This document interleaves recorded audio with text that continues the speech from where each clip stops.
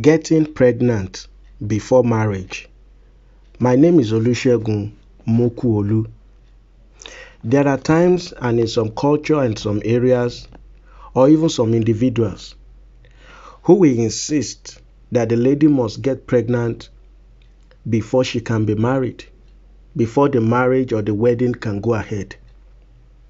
I want to say to any Christian sister who is listening to this, anybody who tells you that you must get pregnant before marriage is from the pit of hell.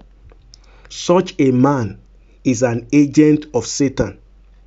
Such family, they are from the pit of hell. Have nothing to do with a man like that. Many who have taken that step are in sorrow, are in pain now. Some may not tell you. It may look as if things is going on fine for them on the outside, but that is not the case. Never become so desperate to violate God. A man that has his breath in his nostril, what will he offer you? He can't even guarantee you tomorrow. The first thing is that man has no problem with fornication. That man has no problem with sin. The Bible says, flee fornication. If said every sin is without the body, but sin of fornication is a sin against your own body. It says your body is the temple of God, and that they that defile the temple of God, God will destroy. Such a person is setting you against God. Why will you marry a man that has no regard for God? A man that has no regard for God will have no regard for you. Just take it that way. Everything may seem good now, you will eventually cry and regret it in marriage. You will be crying every day. You will sorrow in marriage. Therefore, take heed now. Don't be under pressure. Don't be under any kind of pressure. I have even had married men who are struggling to have babies in their own marriage. And they are telling some young women, can you just be having babies for me? And do you know that foolishly some women are doing this? Only to realize that they've put themselves in eternal problem. Because there are many things you cannot factor in. Number one, you are fornicating. He is committing adultery. Do you think that you can destroy one marriage and then your own life will go smoothly? A man is telling you and say, just be having babies for me. Is that what you want to do with your life? That a man will just sleep with you and you will get pregnant. And secretly you will be nursing his baby. And that is what you think your own life is meant for. That is all the value you attach to your own life. And you will give such nonsense a consideration. This is something I have had people consider and get involved to even do. Some are doing it. Never consider such offer. That shows that you don't know your worth. That shows you don't know your creator. You didn't come to this world to come and get married. You didn't come into this world to come and have babies. You came into this world to serve God. And as long as you are serving God, your life is complete in Christ. You are okay with God. How can a man tell you that you must get pregnant before he marries you? That's a wicked man. There is the other side of women also who are doing everything to get pregnant because they think that is the way they can secure the man. A man that God cannot secure for you, pregnancy will not secure him for you. You are wasting your time. You are wasting your life for you to be thinking that when you get pregnant for him, then he's going to marry you. I'm telling you, that is the beginning of your sorrow. He will maltreat you. You will cry in marriage. You will spend nights crying because you are making a very foolish decision. You cannot hold a man with pregnancy. A man that wants to marry you will come out and marry you. A man that is telling you that, see, I'm not interested in having baby for now. And you are doing everything to have baby for him. You are not only fornicating, you are also, hurting your own very life. You are putting your own life in such a precarious situation. I know of a sister that they told her she must get pregnant before they could do wedding. And she did.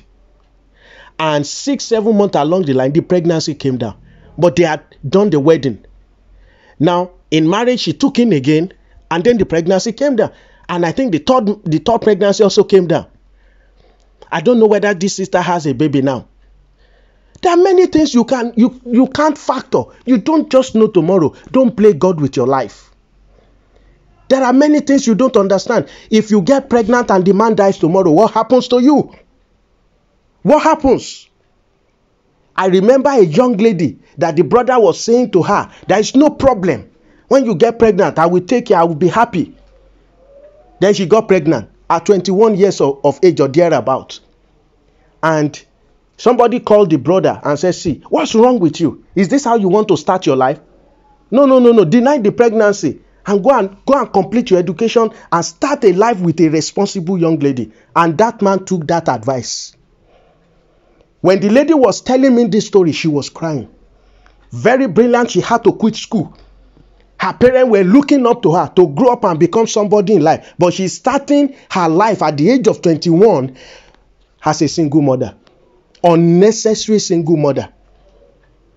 So why will you? Look at Proverbs chapter 1 verse 10. It says, my son, if sinners entice thee, consent thou not. They may suggest it to you, but never agree to it. In fact, as a sister, once a brother or any man says to you that you must get pregnant before he will marry you, just know that man is a no-go area. In fact, a man that is ready to have sex with you before marriage, you should not consider such a man. You know, people take all these things for granted. And then they enter into marriage and then they start crying. And this example abounds. How will you continue? You know, one thing about my life is every day I counsel married people and I counsel single people. When I counsel married people, they are crying. I can see their sorrow, their pain. I wish every single person can understand the pain and the sorrow in a bad marriage. And then on the other side, I'll be talking to young people who are almost bent on entering into a bad marriage.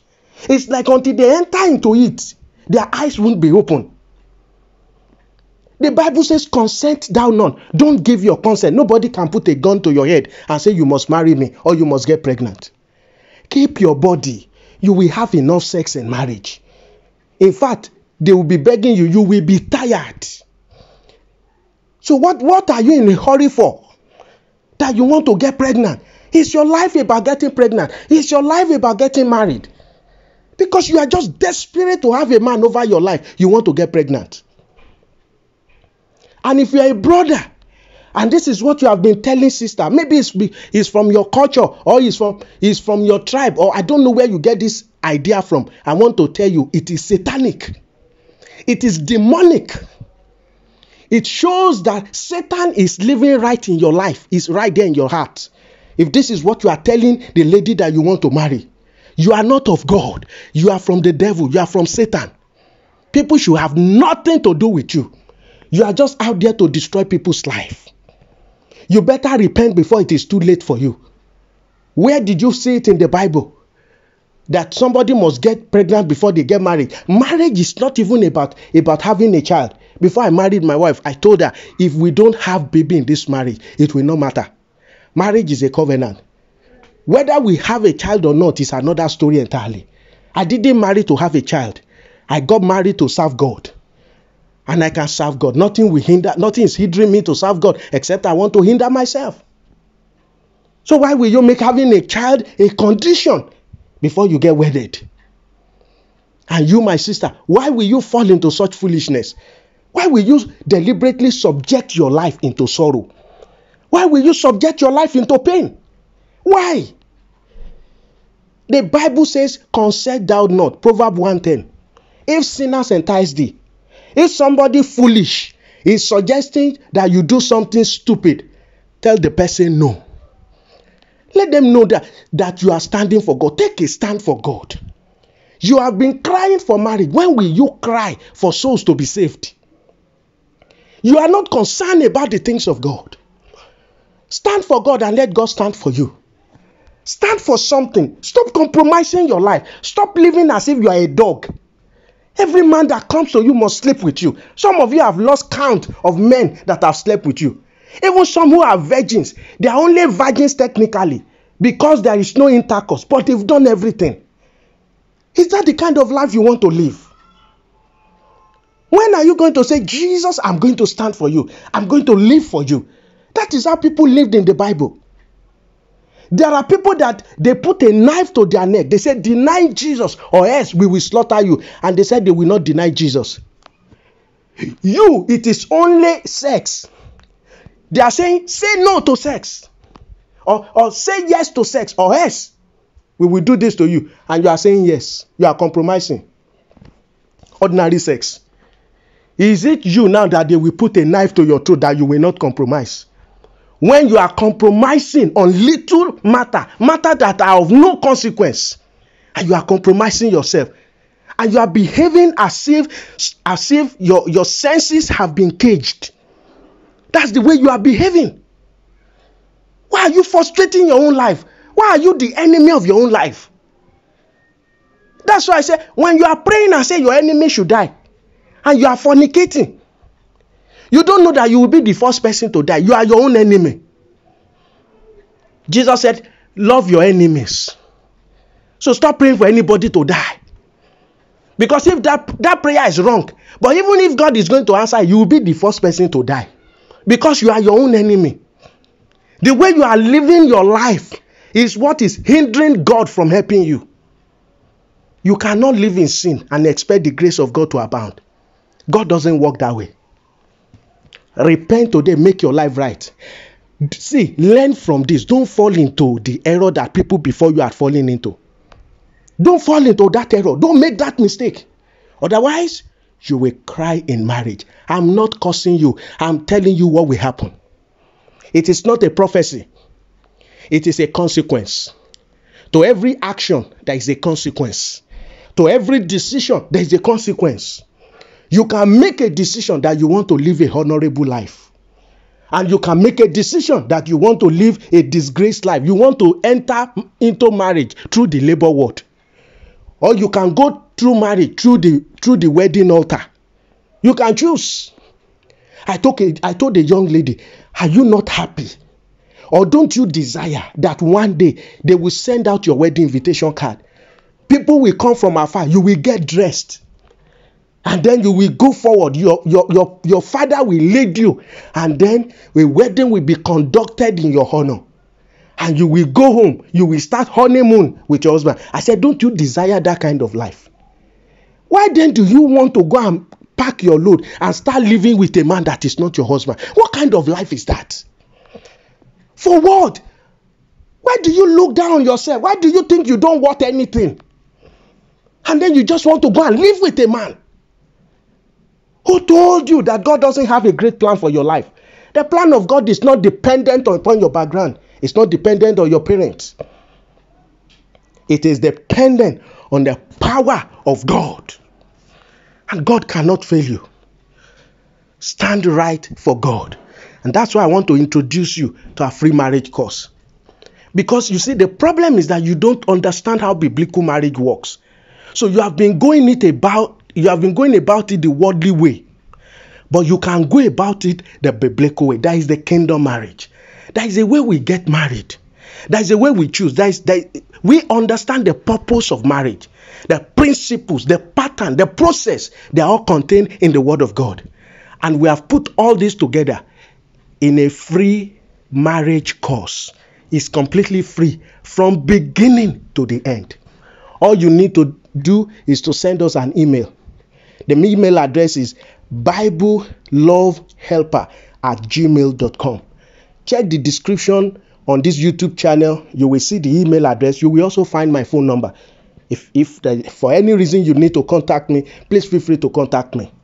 Just write through that email and say that you are single and you are interested in the free marriage course. And we will send you the enrollment form and then you will start. It will teach you. You will understand what marriage is. You will know how God leads people to their spouse. You will learn about the kind of person you should marry, how to conduct yourself in courtship. You will be grateful to God for His word and for putting this course together. So just write and start that marriage course. It will guide you. It will help you not to make mistakes. God will not give you what He has not prepared you for. So let God prepare your life. There is a time for preparation. There is a time for manifestation. God makes all things beautiful in his own time. If you stand for God, I speak to your life. God will make all things beautiful in your own time. He will make your own time to come. And when that time has come, which will be his own time also, he will make everything beautiful for you. Do not be afraid. Don't be anxious and then go into a wrong marriage. It is better to be happily single than to be sadly married. I pray that God will show you mercy and guide you into the right marriage in the name of Jesus. My name is Olusegun Mokuolu. Please share this message with other Christian singles who may also be struggling or be having this same challenge. And you may want to consider subscribing to this channel. God bless you.